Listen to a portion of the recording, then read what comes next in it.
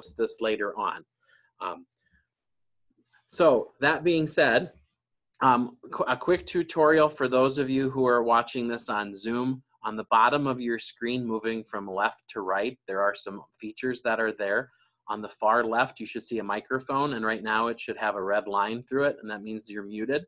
To unmute your microphone, you can click that microphone icon, and it'll unmute you, or you can push the space bar, and that'll do that as well. Everybody so far is not coming on with video. Right next to that's the video feature. If you do the same thing there, if you click on the icon and you have a webcam enabled on your computer, then you're able to bring your video up. The other feature that you'd need for today is about in the middle of the screen on the bottom, and that's the chat feature. It shows the little comment icon above it. If you click on that item, you're able to then type out a message that everyone can see, and those are ways you can ask questions if you don't have audio capability from where you're watching today. For those of you that are joining us on Facebook Live, you can type a question out in the comment boxes. Those show up on my screen below, and we'll answer questions that way as well. So a little brief introduction, a little bit about what we're doing starting next Wednesday. Mr. Deverex and I have been making some phone calls, so if we haven't talked to you yet, we will try to get in touch with you in the next few days as well. We have looked at moving with the options that have been given to required learning starting on Wednesday next week. The way that that learning opportunity is going to look and operate is that we are using the technical term of asynchronous. So if you're familiar with synchronized swimming from the Olympics, the idea there is you're doing everything at the same time. So the swimmers that are in synchronized swimming, they do the same movements, they do everything supposed to be going simultaneously. That is not what we are going to do. We instead are doing asynchronous learning, which means that's at your time. So teachers will be posting assignments and activities to do along with a due date, and students have from the time that those items are posted until the items are due to complete them. We've moved to that option for a number and a variety of reasons. One of the biggest reasons for looking at that type of learning approach is we know that this situation that we're involved in means that people aren't necessarily able to be engaged from 8 to 3. We know we have students and families that have students working in a variety of capacities, either out on the farm, doing things to get ready for planting season. We have some students that are being caregivers and providers for grandparents or siblings or other children within the community. We also know that there are students that are working as well. We also know that individuals' internet access, while most people have internet in their homes, to put 2 or 3 or 4 or 5 people on it simultaneously trying to watch a video like we're doing this morning or this afternoon is not usually very feasible with the bandwidth capabilities that people have. So the asynchronous approach allows for those things to happen because people can set schedules for when learning is going to occur, when schoolwork is going to occur. It also doesn't require that bandwidth has to be, that everybody has to be on at the same point in time. So those are some of those pieces behind that to get started. But I am open to answering some questions. I did receive some by email, so I'll start with those. And then if you'd like to add additional questions, again, you can add those in the chat box, or you can unmute yourself, and then we can ask those questions at that time. So I'm going to start with the questions that I received, and then we can move on to the ones that you have here. I'm just going to go back to grab them so that I have them. One parent wanted to know if the material that students will be receiving will be graded and included for points, or if it will be simply noted as completed. So moving to the required learning component that we will be grading these assignments. So the items that students are doing will count towards their grades for second semester. A second question along those lines would be that will grades be calculated as they have been in the past or noted as pass-fail? We are researching that one for now. There are some good reasons to look at pass-fail grades, and there are good reasons to look at keeping grades as we traditionally would do them. So we are looking to see what the implications of moving to pass-fail would be, but we have not made a final decision on that yet. We are going to find out some of those pieces and then make a decision. So to start with next week, grades will count. So the work that students are doing will go towards their second semester grade, just as if they were in the building. A third question I had was, will transcripts note that credits attained given the materials were handed in, students remain on track for graduation? The answer to that question also is yes. The idea behind this is students are getting, since we're requiring the learning, students are getting credit for this work that they'll be doing. The other question I had was, will teachers be sending out additional info about their classes? And we are working on that right now. I actually can show you. I'll pull up my screen and I'll show you what we will be sending out hopefully later today if my screen will cooperate. So you should be seeing on your screen that we'll be sending out this document either this afternoon or tomorrow morning. Each teacher is going to be listing on here their office hours. So that'll be times that they're available through Google Meets or Zoom to answer questions of students face-to-face or virtually face-to-face. And those of you, I apologize if you're watching on Facebook, you can't see this part. But then they'll also have on there where their materials will be located. And then the third column we have here is that any items or materials that will be needed from school. So there are some teachers, for example, Mr. Broxson is going to be asking the 7th grade students to read the book, The Giver. And so we have copies of that available here at school. When we do material pickup for students next week, those 7th grade students can pick up a copy of that book when they come in. So we will get this list out to everybody as soon as we've got it finalized. All right. D is asking, will each child be expected to complete activities for all classes, or will there be specified learning for a couple of subjects? In order for D and for everybody else, in order for us to go to required learning, the state's requirement for that is that all classes must meet. So every class that a student had previously will still be meeting in some form or fashion. What we've talked to teachers about is looking at this point in time at essential learning. And that's not any special phrase, that's just what we're trying to label it as. And what we mean by that is knowing that we have about 5 weeks of material or time that we're going to be able to get through, what are those key things that students need to be able to take away for progression to additional subjects for next year? We know that we're not going to get 100% of the material we'd like to get covered within these 5 weeks and in this type of learning environment, but we want to be able to look at what are some of those key elements that students can take away moving forward for next year. You know, math is probably the one where we think about that the most, because in a math subject area in particular, you have those progressions that build up to the next subjects in some of those instances. So the math department in particular has been looking at that and trying to work through some of those concepts and ideas. Other questions people have, you can add them in the chat, or like I said in the bottom, you can unmute yourself and ask your question. I'll also try to keep an eye on my email in case anything comes through there as well.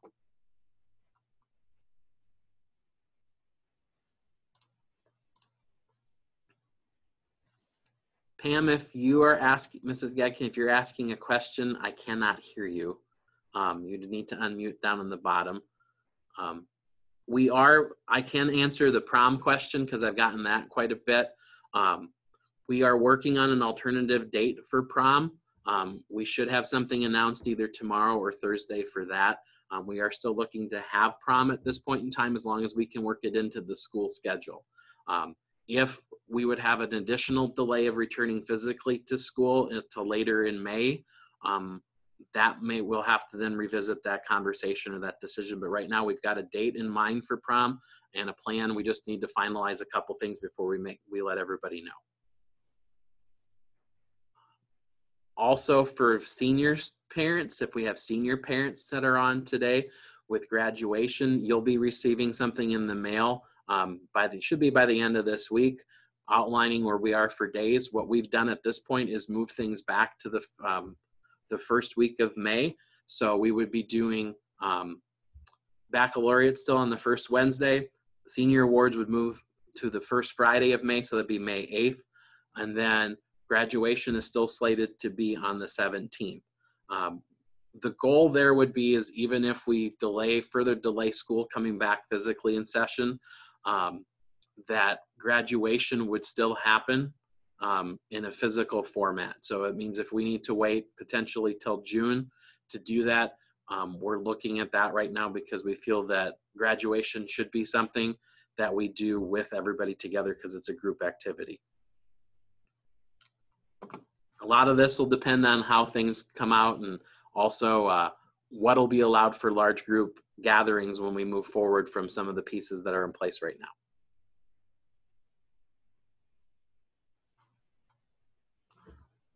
I'm also going to share information, so I'll pop up my screen here and go to this. This came out yesterday, so some of you may have seen this already, and if not, it might be new information to you. When it comes to activities and athletics, this is what the sports schedule is looking like, and this depends on coming back on the 1st of May. Again, if you're on Facebook Live, my apologies. I'll try to walk through this verbally for you. So the Girls Athletic Union has set that if school resumes on May 1st, which is what the current plan is, practices for spring sports, that's track and field, golf, and in our case soccer because we don't have tennis. First practices would be May 1st. The first competition would be on Monday, May 4th, except for soccer. The first competition for soccer will be on May 8th for the girls. Postseason would start at different times. So postseason lead up for track and field will be June 28th. Golf would be May 26th and June 1st, and then soccer would be starting June 4th. State tournaments or state competitions for those would be track and field would be June 4th through 6th through the girls, June 8th and 9th for golf, and then for soccer, June 16th, 18th, and 20th. On the boys' side, practices would be, and first competitions stay the same, so that's May 1st for practice, May 4th for competitions other than soccer, that'll be on May 8th. Postseason would be May 28th for track and field. Golf would be the 29th of May and June 5th. And then soccer would be June 8th, 10th, and 12th, with the state tournaments being June 4th through 6th for track and field because that's boys and girls together. Boys golf would be 11th and 12th of June. And then boys soccer would be the week of June 15th, so 15th, 17th, and 19th. So that's what we know, and that, again, is contingent upon school coming back in session on May 1st.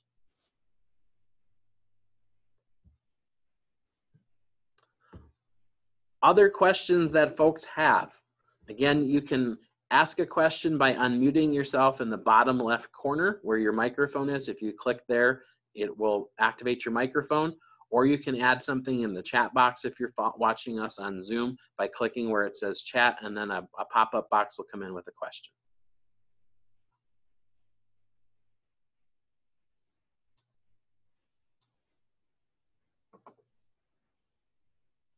If you're watching on Facebook, you can add a comment, and that'll show up on my screen if you want to ask a question there.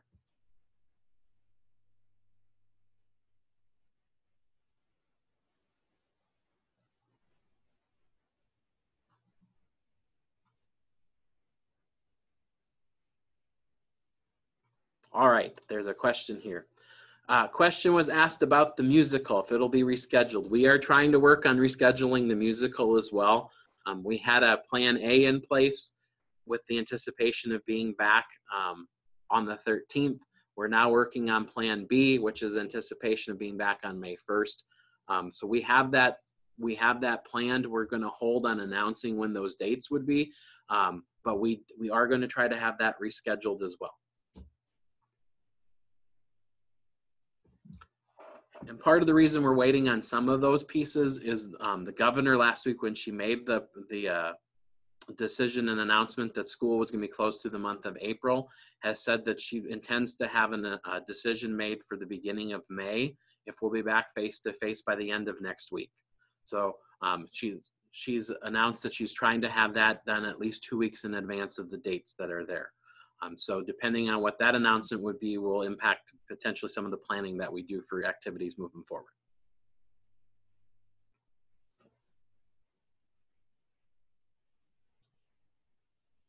Other questions that anybody has?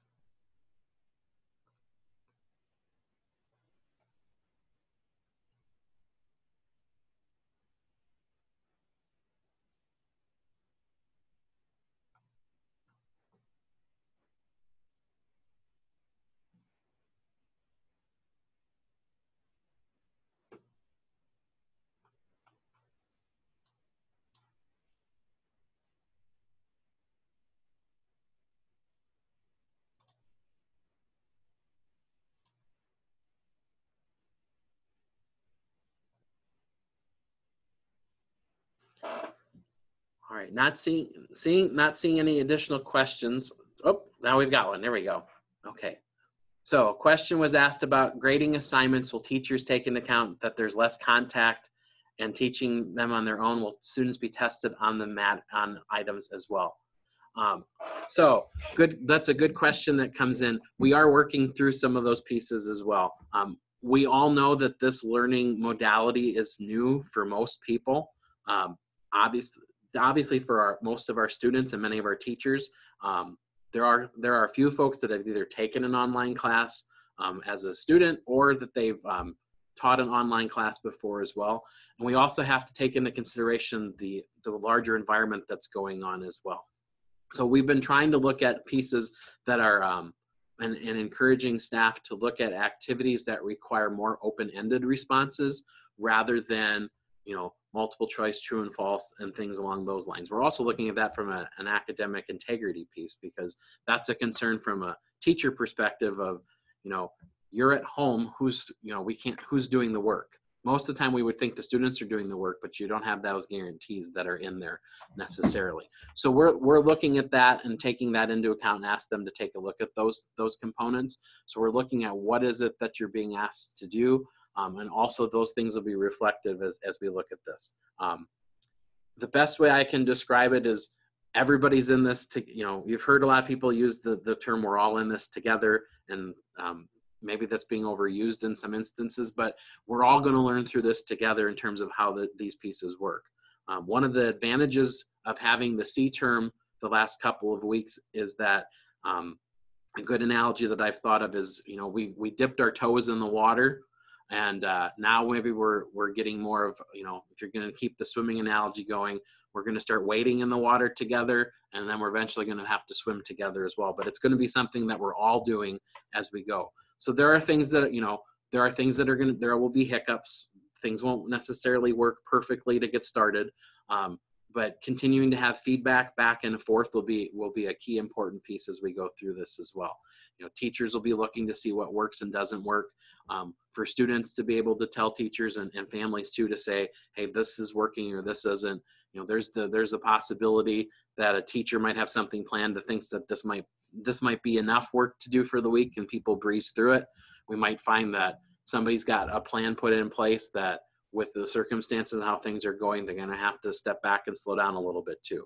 So we'll all work through it as we go, and continuing to give us feedback on things will be important.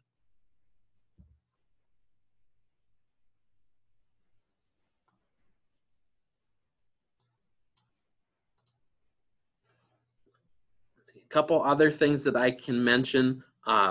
We are looking to still do some faith opportunities for students.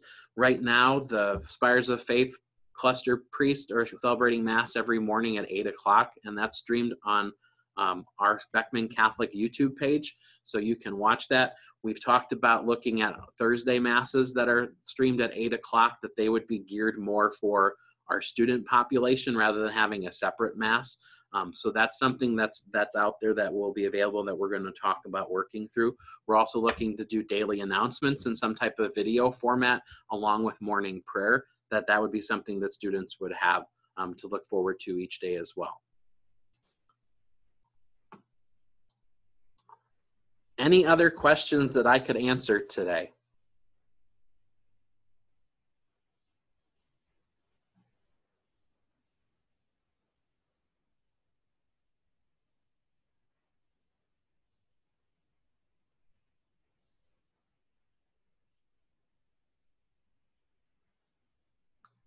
All right.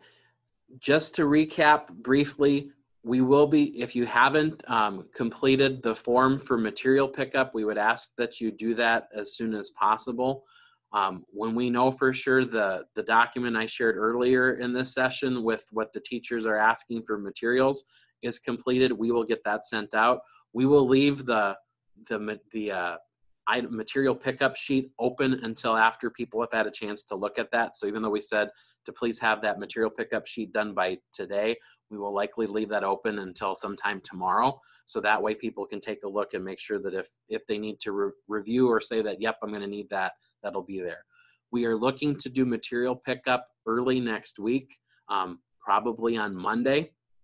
We will pull everything from student lockers this week and have it all bagged up and put the students' names on them. So when you come for pickup next week, we'll try to have something alphabetically set up that you can come in, grab your materials and be able to go. So you won't have to, students or family members, whoever's coming to get those items will not have to go down and retrieve them from the locker. We'll have them up here for you, so that speeds up the process as well. If you have questions, concerns, or anything else, continue to feel free to reach out to us here at school. You can give the office a call. We usually have somebody available to answer the phone, or you can leave a message if no one's here. Otherwise, moving forward, email is going to, especially for students that are watching today, you're going to need to be becoming more comfortable with your email, because that'll be the primary method of communication for how things come back and forth through things.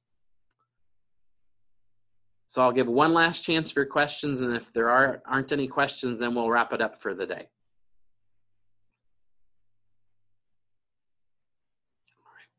And I just want to say on behalf of the teachers and staff and everybody here, first, we hope that all of you are doing all right.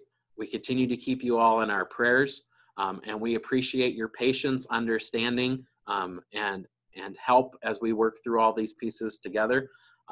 Somebody asked me the other day, would you have thought that this was ever going to be some of your first 2 years as an administrator? And my answer would be no. This situation makes 10 or 11 snow days we had last year look like a walk in the park. But also, you know, we're learning things as we go through this and finding that there's still ways to communicate and still be able to do education through different means. So we appreciate your understanding and patience. And again, we keep everybody we keep you all in our prayers that you stay healthy and your families make it through this successfully. So with that, thank you very much, everyone. Again, if you have questions, feel free to reach out to us here at school. And if we don't communicate before the end of the week, we wish you a very happy Easter. Thank you.